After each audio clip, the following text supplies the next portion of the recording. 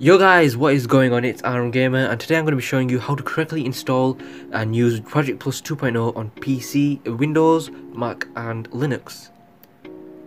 So before getting into the video, please make sure to subscribe, like and comment. Let me know if you have any issues in the comment section. I'll help you as much as I can. And yeah, let's get into the video. So first you just want to go onto your browser and you just want to type Project Plus 2.0.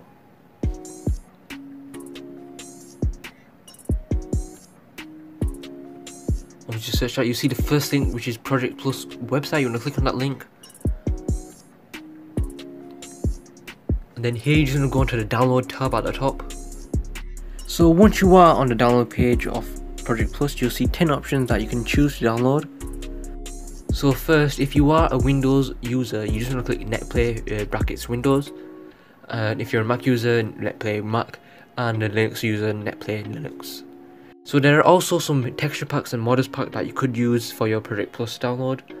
And there's also a Nintendo Wii offline edition or Nintendo Wii Lite edition as well if you are interested in getting this download.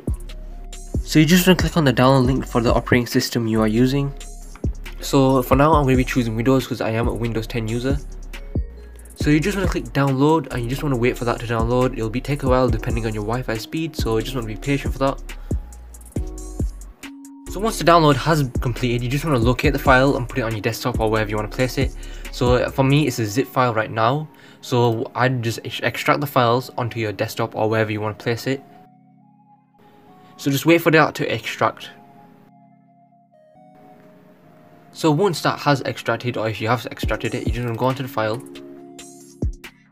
Then here you'll see the Dolphin XE launcher right here. You'll also need a Brawl ISO file.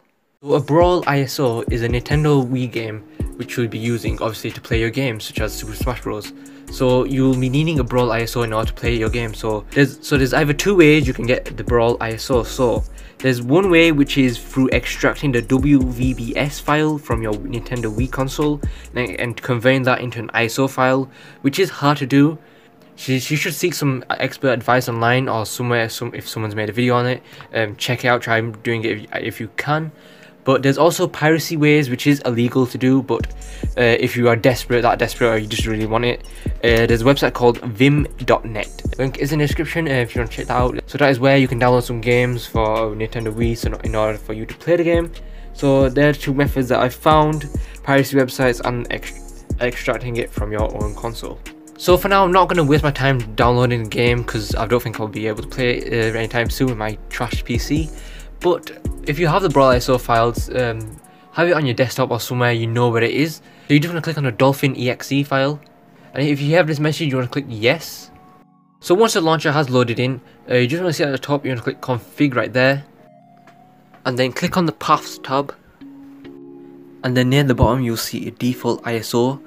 You should see that it's blank at the moment, and it should be the same for you as well. So what you do first is click on the three dots, and then locate the Brawl ISO file that you will be using to play the game. And once you've selected that, you just want to click close. So then you can customize your game. So if you're using a controller, you can click here, or you want to change the graphics or the configure, as I said, and any more tools you can use as well. So once that is done, you can either double click on this or actually click play. And once that is loaded, when you click play, it should start to load in the game. So you should see a tick right there once you have selected your ISO file. When you click play, it should load in with your game after doing its alone launching. So if you get an error saying that the code execution cannot be processed because of a VC runtime 140_1.dll was not found, you might need to reinstall the program so that you can fix this issue. And you can also click on the link in the description to fix this error as well.